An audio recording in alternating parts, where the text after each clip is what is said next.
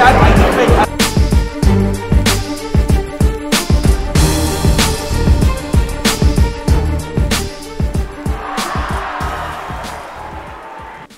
the entry of NBA Africa in Rwanda, we have witnessed a remarkable improvement of the game, and we are really grateful for the trust and the continued commitment to partner with us in this long journey of taking Rwandan basketball to another level.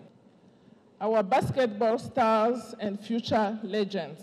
Ndabwira abanyeshuri, tell your friends you are a basketball stars and future legend. Twishimiye kubana namwe uyu munsi hano, muzi impamvu aha hantu hubatse abana b'Abanyarwanda benshi mu gihe cyabo igihe banganaga namwe, nanjye ndimo aha hantu twarahakiniye. Iyi facility mubonye nta kuyifata for granted, mugomba kubyishimira ko mugiye gukinira ahantu heza haruta uko mbere hari hameze. So the gymnasium provides you with a direct motivation to excel.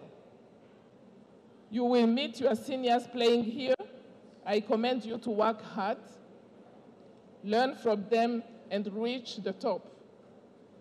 We chose to upgrade this facility because NBA Africa, FERWABA, the Basketball Federation, your educators, and the country at large believe that you can achieve more, reach far, and become role models to your peers. I invite you, all of you students, to be wise, polite, courageous, more specifically hardworking, so that you gain the best from this opportunity.